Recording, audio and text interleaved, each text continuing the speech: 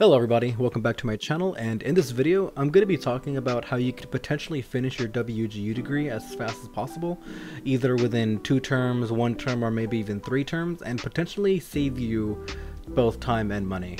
In an earlier video I mentioned that I completed my bachelor's in cybersecurity in 1 term and basically saved myself thousands of dollars of tuition fees. I essentially only did just 3 simple things that helped me really speed run through my program. So if you're looking to apply to WGU or are currently in the application process, I would recommend following along with this video so you can finish your degree quickly and possibly save you a term or 2. Even though I'm mainly focusing on the IT related degrees at WGU, these steps can very easily be translated over to the non-IT degrees. So say for example, if you want to major in business administration, these steps can still help you accelerate that program. If you like this video, please hit the like. If you have any questions, feel free to post it in the comment, and please subscribe if you would like to see more of my future content. Anyways, let's begin. So there's only 3 things that I did to help me accelerate my cybersecurity degree program, and the first one is to already come in with certificates. So if you already have your A+, Network Plus, or Security Plus, or any combination of those 3, then you can transfer them over to satisfy some of the course requirements. Some of these certificates even cover more than 1 course. I believe that the Security Plus covers 3 classes, if not 2. The A+ covers 2 classes, and the Network Plus only does cover 1. I also recommend getting the Google IT Support Certificate because it does cover 1 class, and it's a rather easy certificate to get, and it's also free if you're able to complete it within 1 week. Even though it's not a very popular certificate or a certificate that hiring managers ask for, I personally enjoyed it, and the material that you learn in that program was rather useful. I'll be posting a link to Coursera's Google IT Support Certificate down in the description below if you are interested. Alright, so the next step was I ended up transferring in a lot of credits using third-party programs that offer ACE accreditation. The only 2 websites that I used were Sophia Learning and Study.com. However, I leveraged Sophia Learning a lot more just because it was a lot cheaper, and I overall had a more pleasant experience. So what Sophia Learning and Study.com are basically websites where you could take online college courses that you can transfer over to colleges that accept ACE accreditation, WGU being one of them. There are other websites like Sailor or Straighterline. However, Sophia and Study.com are the 2 more popular ones and the ones that offer the most classes. So last year I created a spreadsheet for myself that outlined the cybersecurity degree plan, and I also did my own research on which classes I was able to transfer to essentially speed up my degree. So what I did was I took most of my general ed courses at Sophia Learning, and then I also supplemented it with taking a couple extra classes at Study.com. What I also did too was I also transferred in a lot of the core courses just because I knew a lot of the material, and it was just really easy for me to take classes on at Sophia to transfer them over to my degree plan.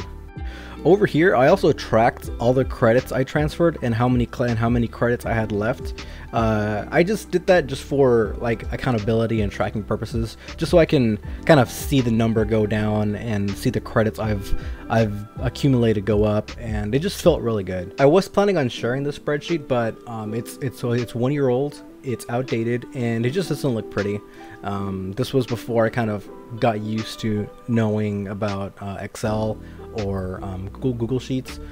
So I did my research and I updated the cybersecurity spreadsheet to the latest one, at least up to February of 2023. And at the same time, I also did all the other IT related degree programs as well. So say for example, if you did not want to do cybersecurity and if you want to do the cloud computing, then I have a spreadsheet that outlines all the transferable classes that you can take at Sophia and Study. So if you end up transferring all the possible classes that Sophia Learning offers, you'll be starting WGU with 41 credits already. And for example, if you already had your A+, then you'd have already come in with 49 credits. As I said before in my previous video, I already came in with A+ and my Security Plus, so essentially I already came in with a handful of credits. So if I were to have gone into the cloud computing degree, I'd have already started with 53 credits and 68 credits remaining. And if I were to have taken some additional courses at study.com, say for example network and security foundations, even though Sophia Learning doesn't have it, study.com does have it, and if I were to have taken it, then that I would have been able to transfer that over. Even though this video and this channel is for like IT, cybersecurity, this video can be used for anyone at WGU, even though they're not taking any IT related degrees. I made a template that you can use where you can kind of go to the transfer list of WGU's website and find out which degree you wanna major in, and just kind of do your research, find out which classes that you're able to transfer over. So you can very easily transfer in the general ed portion of your degree plan and just focus on the core and the specialized classes to essentially accelerate your degree, maybe save yourself a term or two. I will be posting the link to this Excel sheet down in the description below so you guys can download and use it however you like. And I also made one for the Cybersecurity Master's Program, a very simple one just because you really can't transfer in that many classes. However, I'm planning on taking the Master's in Cybersecurity probably later this year. I'm currently studying for the CISSP, and I did my research and it looks like I am able to transfer it. So by the time I'm able to start my program, I'll already be a third of the way completed. So now I want to get into the reasons why I prefer Sophia Learning over the others. It's because it's actually a lot cheaper, and I find the curriculum to be a lot better. The monthly fee for Sophia Learning is only $99 per month, and you could take as many classes as you can within that month, but in increments of 2, meaning that when you enroll in 2 classes, you can't change to a different class. You have to either finish one of those 2 classes before you're able to enroll into another one, or if you choose to drop one, but I wouldn't really recommend that. Even if you do end up dropping a class and you reconsider, you could talk to customer support and they'll be able to help you re-enroll it, but you only have, I believe, only like one time to do that. If you drop out a second class, then I don't think you'll be able to re-enroll it afterwards. The reason why I find Sophia Learning's curriculum a lot better is that the exams that you take, they're all open book. You also don't need to be recorded, or no one's going to be proctoring you.